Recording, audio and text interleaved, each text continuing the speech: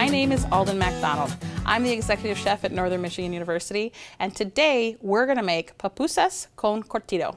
And what that is pupusas are like little fried cakes, and then curtido is a slaw, that is a vinegar-based slaw. And we're very familiar up here in the Upper Peninsula with slaws, but we're not so much familiar with the little cakes. But once you see it, you're going to go, oh, that's like, it's kind of like a cross between an empanada, and because it's fried, but it's got cheese in the middle, kind of like, I would say, I don't know, like a pierogi, but without the mashed potatoes. Like, it's kind of a mix.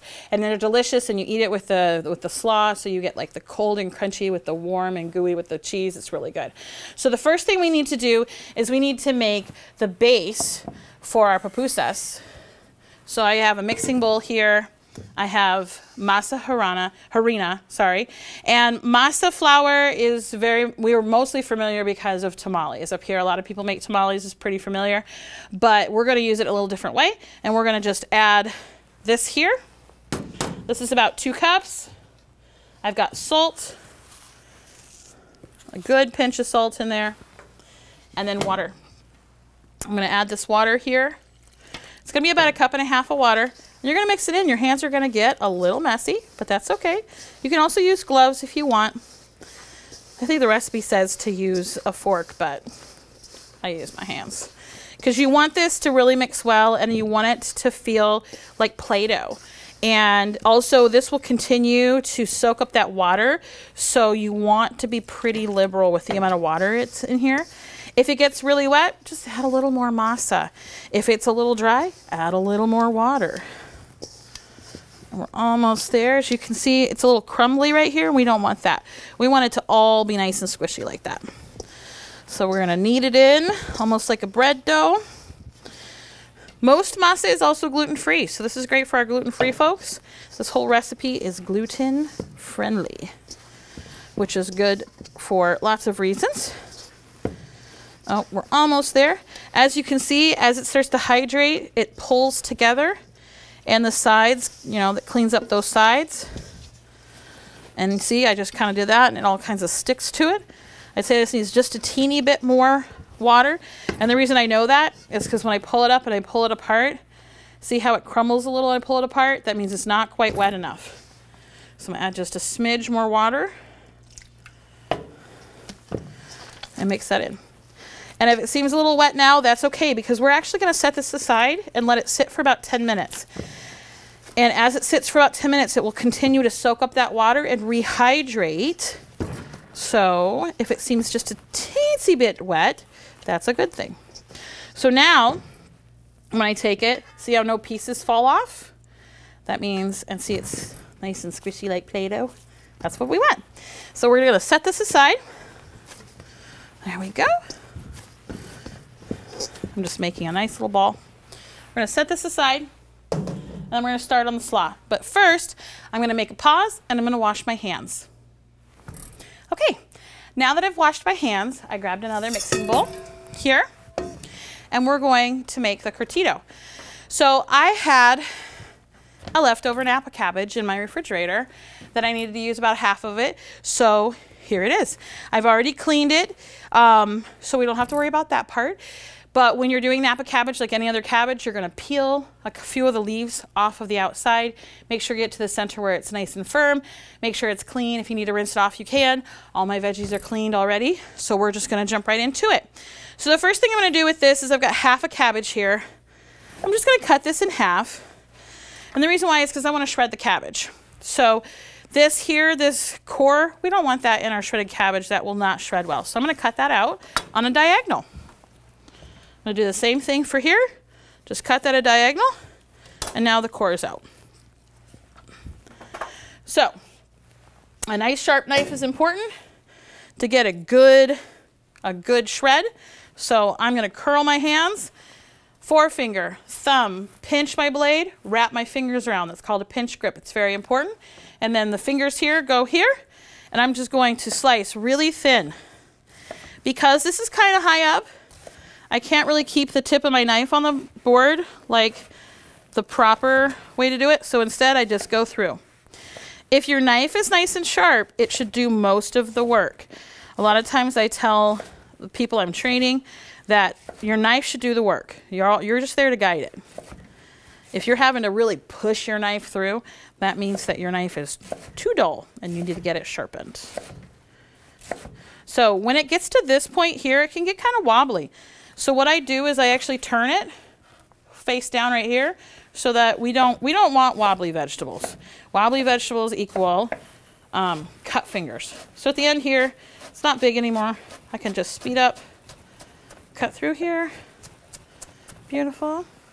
And then we're going to do the same thing here. Nice and thin. I really like Napa cabbage. It's a little different than your traditional cabbage. Napa cabbage also sautés really well. Now that we're at the end here, this is getting a little wobbly, so I'm just rotating. There we go. All done. So I'm going to take this, put it right in my bowl here. Sometimes when I'm doing this at home, I'll just take my board right off the end of the table. It works great. Okay, so I've made my life a little bit easier and I've already shredded my carrots. I used a food processor to shred my carrots, but you don't have to do that. You can use a box grater. But what if you don't have a box grater at your house? What if you don't have a fancy food processor? That's okay. You don't necessarily have to grate your carrots. As long as they're cut really thin, the vinegar and spices that we put on this will do the same thing to the carrots as if they were shredded or if they were grated. So if you don't have a box grater or a food processor at home to shred these, then just take them and cut super, super thin slices. You could do little rounds. You could cut it in half and do little half moons. Those are fine too. Just cut them really, really thin like you did your cabbage. And since we want this to sit overnight and marinate in the vinegar, it'll break down and flavor your vegetable the same. So I'm going to just dump that in there. It was a very big carrot. That was one carrot.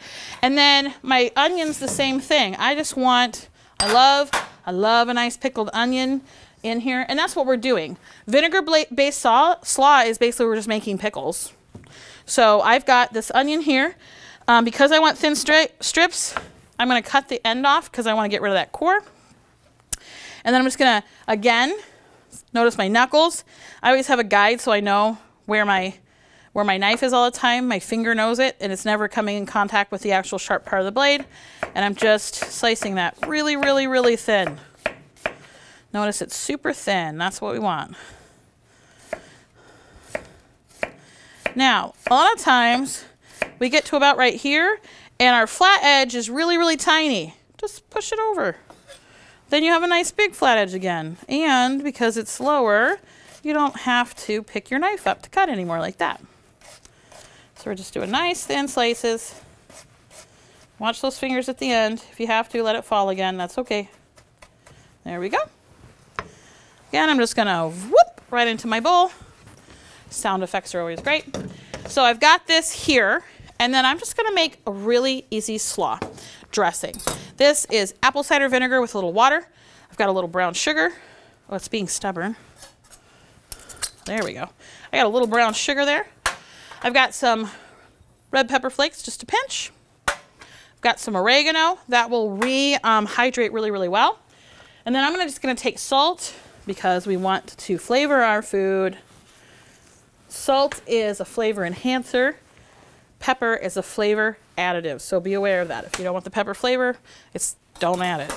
Then I'm just going to swirl this around. Doo-doo-doo. Not very difficult. And then I just pour this over this. Whee! Then I take my tongs and I'm just going to toss it together. This is best if you do it a day ahead, but you got to let it sit for at least a couple hours because that vinegar and salt will actually start to draw some of the moisture out of your vegetables. It will start to force some of those flavors into your vegetables, just like a pickle.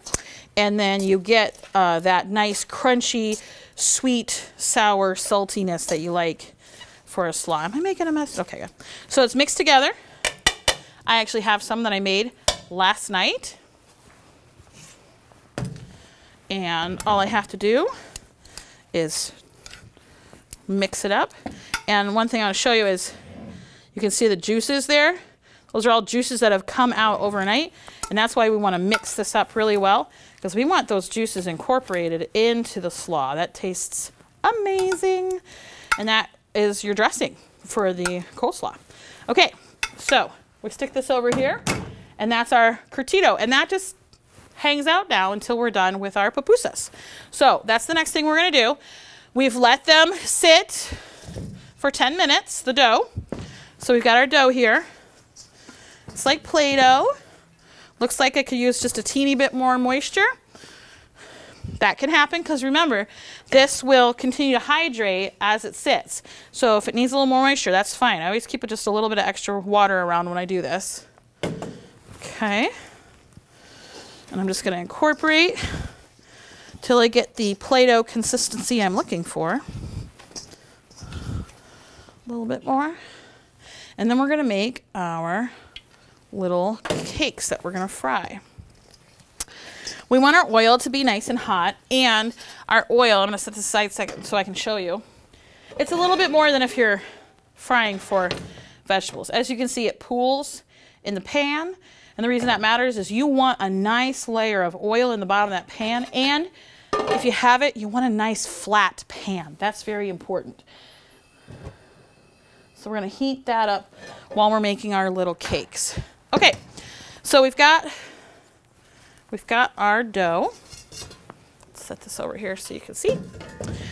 So what I do is just split it in half, split it in half again, and split it in half again. If you do that, you end up with 8 balls that are almost exactly the same size. Ta-da! And then you take your cheese. Okay, so what's best to use is like a cotija cheese or like a queso fresco. I actually am using a cheese called Baccio cheese, which is a buffalo and whole milk mozzarella. And the reason why is because I'm much more likely to find a cheese like this than I am going to find like a queso fresco or a cotija cheese. And also if you, a lot of times people have mozzarella sitting in their fridge and you're like, well, I made pizza or whatever with it and I've got this like half a cup of mozzarella cheese left. What am I going to do with it? Use it in this. It's delicious. So we're going to just make a ball. Then we're going to take that ball and we're going to make a bowl. We make a ball, then we make a bowl. We're going to create a pocket. Boop. Then you take some of this cheese. I'm a cheese lover, so I really stuff it in there. And then you bring the edges of your bowl forward, because we know it's Play-Doh, and you cover that cheese up so it's in the center of your ball, like that. So you got a ball, you got the cheese in there, and then what I do is I just take my hands and I lightly squeeze it like this. Looks like I need even a little bit more moisture, but that's okay. We'll do that with the next one. And I just squish it out into a disc that's about 1/4 inch. And there you go, a nice little disc. Then you have a cheese-filled disc of doughy goodness. All right, so then, through the magic of TV, so I've gone ahead and formed our 8 balls here. We're gonna move these over and I will form those later. So we have our balls, our little pupusa here. We're gonna see if our, looks like our oil is almost hot. Okay, a little trick, okay? I did not learn this in culinary school. I learned this from some grandma or mom or aunt or something. When you know your oil is ready to do frying, you actually take a wooden spoon, if you have it in a house, and you put your wooden spoon in there. And if bubbles immediately start to come off the wooden spoon in your oil, it's ready to fry. Not everybody has a thermometer or something like that at their house. They're going to be able to like see, is it 350 degrees for deep frying? Well, who has that? Well, I do, but most people don't. So the reason why I say this is take a spoon. I still do it today. The wooden spoon, I cook only with wooden spoons at home. I put it in there, and if the bubbles come off, I know it's ready for frying. You can do it in here too because you have just enough. I don't know wooden spoons on me, but you can do it. So if you don't have a wooden spoon, just kind of place it in there. It's not immediately frying, so it's not ready. So we're going to give that another minute, and we're going to turn our heat up. Oh, wrong way.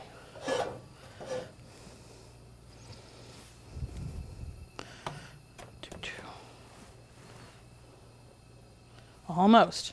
Don't use the same side when you check your oil because it already has oil on it. It will not give you the proper litmus test.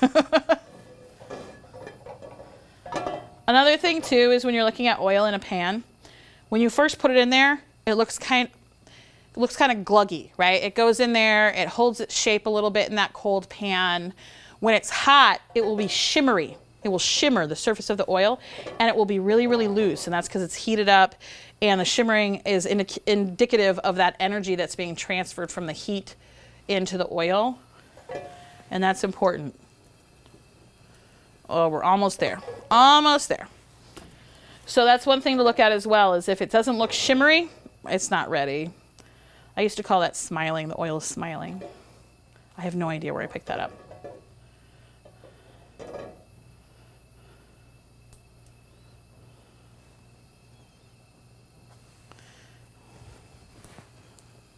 Ah, okay, we're ready. So when your oil is nice and hot, another thing that'll tell you that your oil is getting hot is you'll actually be able to start to smell it. So that's something to be aware of. If you're like, it smells like a deep fryer, it's because the oil is hot.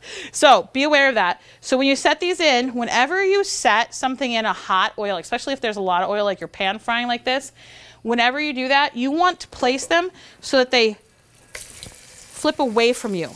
Don't ever have them flip towards you. That's a great way to get a burn.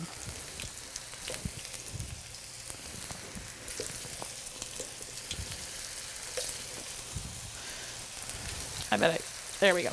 You want enough room in your pan so that the oil comes up around the sides of that dumpling, that little cake.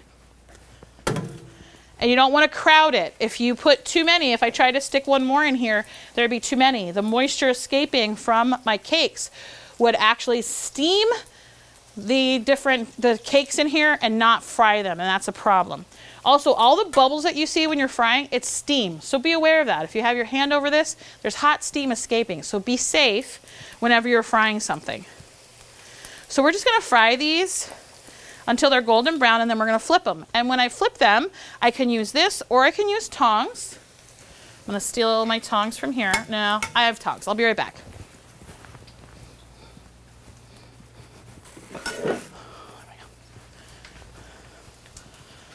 So whichever way you decide to flip these, just make sure you're being safe. So, because you don't want to pop hot oil on yourself. So I'm just looking. Ooh, they look good. Okay, they're almost there. I'll give them another 10 seconds or so. And notice that once I start frying, they hold together very well. And that's important too. If they're too dry, they kind of flake off. And if they're too wet, they might stick in the bottom of your pan. Beautiful. So I'm going to flip these over. And when I flip them, again, I want to make sure I'm flipping away from myself.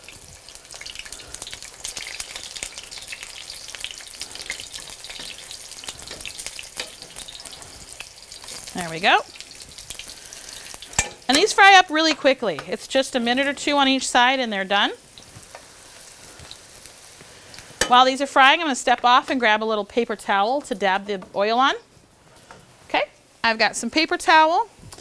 When I'm at home, I have a cooling rack that I use for like muffins and that kind of stuff. And a lot of times I'll take paper towel or a towel, put it underneath my cooling rack. And then I'll put that cooling rack and then I'll put them on there.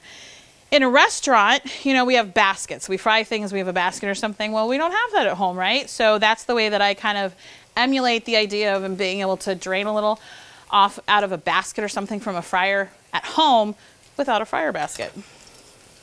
All right, let's take a look. Looks like they're almost done. Inevitably, you always have one side of your pan that's a little hotter than the other. Even though I put this in almost last, it's the one that's almost done. So we're gonna take this one off first. Woo!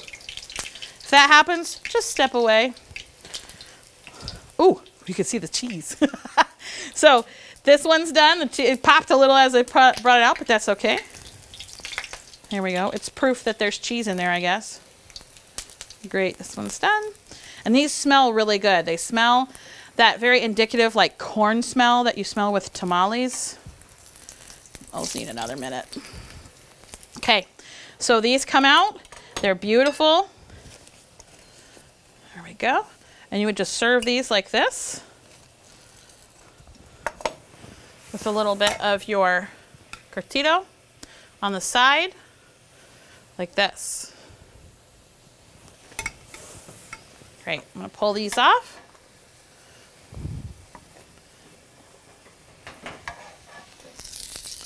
Beautiful. Okay, so you do these, and then I just wanna show you here, if we do this, see that cheese pull?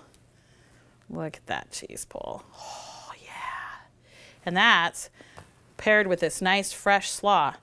It's going to be some really great meal that you could do with your kids. They'd love that. Delicious. So here is your pupusas con curtido. Enjoy.